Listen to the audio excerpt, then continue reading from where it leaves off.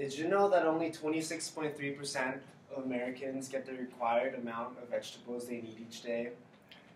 Well, that amount becomes lower and lower as each year, and it begins in our college years. And most of the reason becomes our laziness as college students to just eat what we need and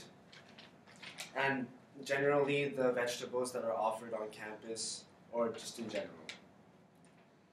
And with the ever-growing expectation that people have to stay healthy and stay fit in our society, there almost is a mandatory change needed in our society.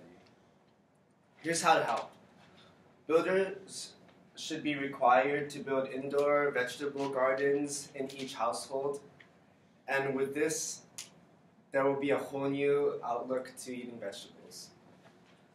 The solution will take away the laziness to go out of our way to get vegetables because it'll be in our homes. And at the same time, there will be a variety of vegetables we can choose from, and ultimately, we get to choose what we make and what we eat. If not eating enough vegetables each day will result in higher risk of cancer, heart disease, stroke, and diabetes. But this can be resolved.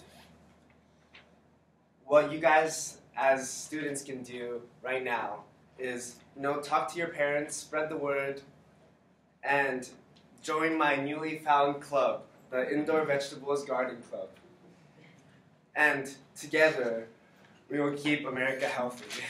Thank you.